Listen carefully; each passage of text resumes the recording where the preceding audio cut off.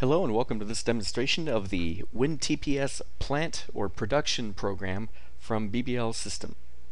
WinTPS Plant is a complete Tuxedo company rental production system. It keeps track of all of your inventory and lets you know at a glance where your inventory is, whether it's out with a customer or whether it's out at a wholesale account. It keeps track of all billing for you, so if you have your own company store, it keeps track of the sales and billing for the customers. It can also be used in a wholesale environment, and it can create invoices for charging your wholesale accounts. In this video, we're going to skim over some of the key functions within the program. Now, in this video, we're going to talk about the production process, all the steps that you need to go through to actually produce your tuxedo orders. The first thing I'm going to do is I want to get a list or find out if any orders have been put into the system for the week in question that we're going to use, that maybe some of the items may have been forced through because at the time the order was entered there was an indication that the size of the item that was needed was not available. What I'm going to do is go to Rental Production, and I'm going to click this button here called Check Over Bookings. Now I'm going to be working with the last week of February. So I'm going to make my starting date range here February 22nd and my ending date February 28th. Then I'll click on Search. Now here's an item right here. This style coat here is showing a 40 short, and it's in an overbook situation. It says there's already one in use. I don't own any of this particular coat. So now I can make the choice. If I want to, I could just mark this item to be sub-rented by clicking here, and then the system will ask me which of my suppliers do I want to sub-rent this coat from. Or I have the option of substituting a different size for this item on the order. That's what I'm going to do in this case. So I'm going to select the item and go down here to click on the Booked Orders button. Here's the actual order that contains the item that was overbooked. In this case, it was the coat. I'll click on the order line here and click on Show Order. We'll go to the coat line, and here's the 40 short. Let's say we change that to a 40 regular.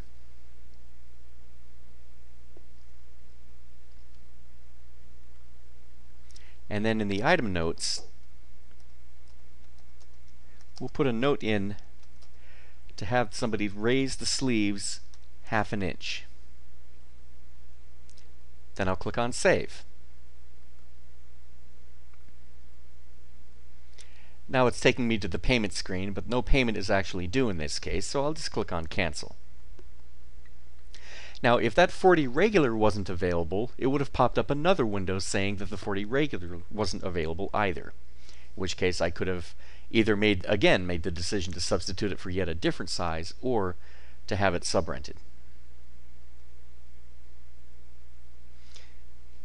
Now if I refresh this search by hitting the search button again, we can now see that for that date period there are now no longer any items that have been overbooked. So I'll click on Done. So that's how you check for overbooked items. Now we're going to move on to the next step in the production process, and that's what we call printing picking tickets.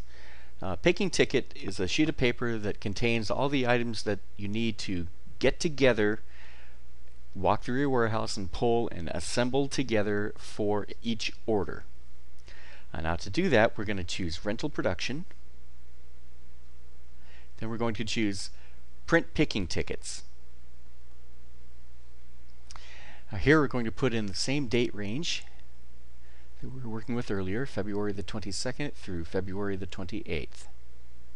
Click on Search. And now the system tells us here now that there are 3 orders that need to be assembled during that date period. I'll go down here and click on the Print button.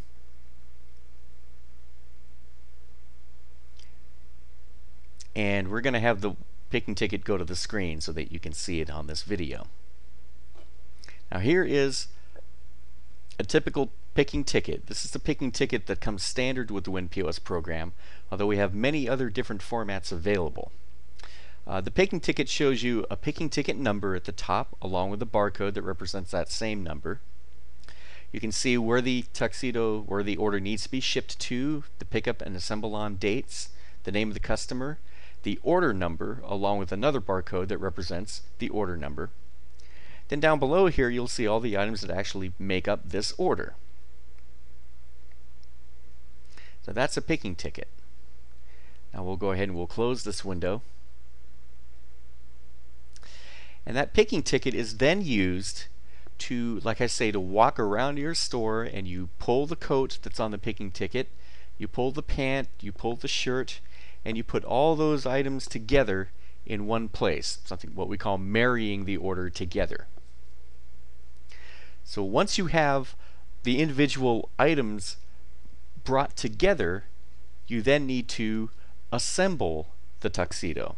And that's the next step in the production process. The assemble orders process is where you go into the program and actually tell the WinTPS program that the specific coat, pant, shirt, tie, vest, or cummerbund is married together, is actually assembled together. So we're going to go here to assemble orders. Now the system does utilize a lot of barcodes, and you'll notice, if you remember in the picking ticket video there, you saw that the picking ticket had a barcode that represented the order number. Now if I had a barcode scanner here, I could simply take that picking ticket, scan the order number into the order number field. It would pop up in here looking like this, and then hit the enter key. And now the assemble order screen populates with the items on that order. Now the system also uses barcodes for keeping track of your inventory. Now in our system here, we have barcodes assigned to all coats, pants, shirts, and shoes. Our ties and our cummerbunds do not have barcodes on them.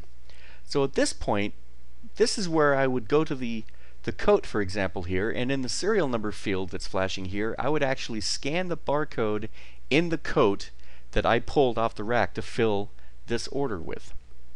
Now since I don't have that in front of me, I'm just going to use the lookup button, and I'm going to pick the first one on the list. So there's the serial number. So now I have assigned now that specific coat to this order. I'll do the same thing for the pants, for the shirt. The ties and the cummerbunds are non-tracked items, so we'll just hit mark assembled for those two. Finally the shoe, we'll scan the barcode in the shoe. I'll actually pick it here. And there we go. Now the order just disappeared, indicating that that entire order has now been assembled. So now the status on that order has gone to a status that indicates that the item, the order, has been put together. And I would just go through the same process for all the orders that have had all the pieces brought together, and I'm going to assign the barcodes for each one of those items to each one of these orders. So that's the assemble orders function.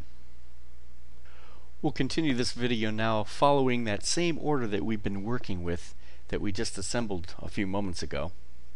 What we're going to do now is go through the pickup process. The point of sale program here, the video you may have seen prior to this one, showed briefly how to mark items picked up. That is to say, when an order is being picked up from the customer and when it's returned. We'll go into a little more detail here in this video on that process. Now that order that we just assembled or the order we just assembled a few moments ago, that was an order for our own company's store. So when we assembled it, it changed the status on that order to a status of received, meaning it's now in the waiting room at our store waiting for the customer to come back in and pick it up. So what we're going to do is we're going to mark that order picked up now by clicking on the pickup button. Now here the cursor is flashing on the order number field, and again I can scan the barcode of the order number that's still hanging on the assembled tuxedo, Here I need to type it in. And when I do that, down here at the bottom of the screen here, it shows the customer's name, it shows the order number, it actually shows an amount due on the ticket. So the customer will need to pay their balance before we let them walk out the door with this. But the system will automatically detect that. So if I click on Pick Up Orders here now, you see the program automatically takes us to the payment screen where the customer can now make their final payment. So we'll say they're giving us the balance of their account here in cash, $57. Save the payment, click on Next. It asks us if we want to print a receipt. And then the system will print out a receipt for that customer, which you can then give to the customer. And that's marking an order picked up. Now, let's say a few days have passed and now the customer is bringing the tuxedo back to you. Now usually when they bring the tuxedo back, they may not have that order number. They may not have that packing slip on the order at that point anymore, but it's okay. Since we're using tracked items, meaning since we're using serial numbers on all the main items in the tuxedo, we can check in the order simply by scanning the barcode in the coat, and the system will know what the order number was and who rented that order. So if we go here and click on the return button, and we'll say the shop person there takes the coat and they scan the barcode from the coat. Now the barcode number, let's say, is 201932827.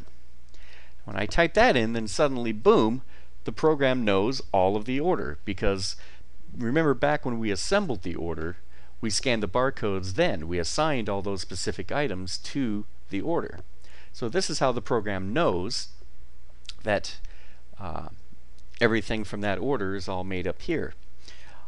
Here I'll just check off these boxes to say whether each item is present or not. The coat, the pant, the shirt, the tie, the cummerbund, and the shoe. Now I could also hit the check all button if they were all here. Now if you had a situation where maybe something, part of the order didn't come back, let's say the customer didn't bring the bow tie back, the system can be set up in such a way that if you didn't check the barcode or if you didn't check the checkbox for the bow tie, you can have the system automatically create a sales ticket for the customer. You have to have the replacement cost entered into the inventory in the system, which is easy to do. So then the program would then automatically generate a sales ticket, and it would create the sales ticket so that you could then charge the customer for the missing item. But this example here, we're just going to say that everything is here, so I click on the return button, and there it is. Now the tuxedo has been marked back into the store. Now we have many other options here in addition to this. We have laundry options in the program where you can have the program configured to automatically mark items to go out to laundry whenever they're returned from a customer. There's an entire laundry tracking process within the system, so you can always tell where a particular item is, whether if it's out with the customer or if it's in the store or if it's out in your laundry. It's very easy to tell with all of these tools that we supply. In this video we've touched really only on the major key functions within the WinTPS Plant program. However, there are a great many different functions and features that we didn't cover.